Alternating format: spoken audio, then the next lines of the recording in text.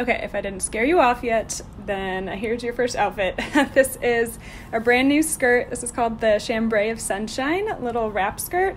It's a real wrap, so you actually like fasten it on this side on the inside, and then it's got these cute little ties on the side. And if you can see, it's like a really mini little stripe in a chambray material.